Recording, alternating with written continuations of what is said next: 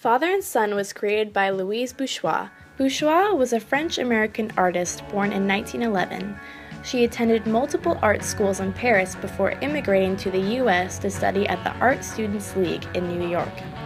The theme of her work consists of her childhood and the role sexuality played in her family. From my understanding, father and son signifies the distance between fathers and sons.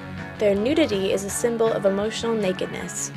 They are presented to each other completely as themselves, but the water that covers them prevents contact with one another, which ultimately weakens the ability to fully understand each other.